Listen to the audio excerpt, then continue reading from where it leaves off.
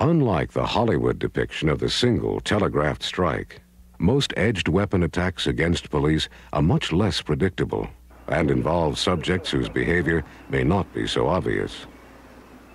You're safest to treat any call as having some potential for an edged weapon attack. But realize that certain situations tend to carry great risk. For example, in making a traffic stop, a lack of caution in contacting the driver may bring you within range of common cutting weapons. Hi there. Say, do you have a driver's license? You just rolled through that stop sign back there. And your partner may not even be in a position initially to help you or even see any threat. He's here somewhere.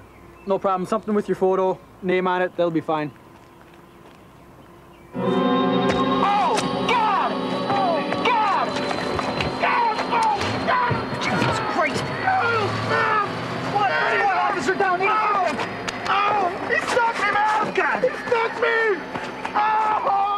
The deputy who stopped this truck didn't see a knife hidden in the crevice between the dashboard and the windshield.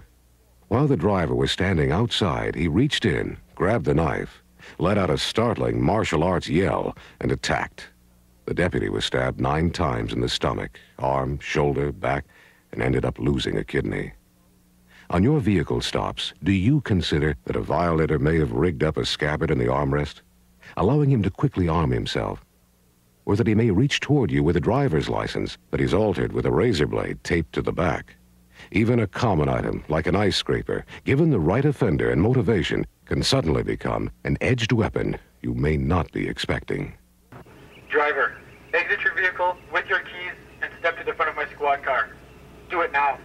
Sometimes you can use a barrier as a precaution when communicating, even though no edged weapon is visible. On a vehicle stop, where your assessment tells you not to approach, you can position the violator so your patrol car will hamper an attack. Do you have a driver's license? Can I see it, please? You can still see his vehicle and maintain good balance while he stretches across with the license. No, I'm from out of town.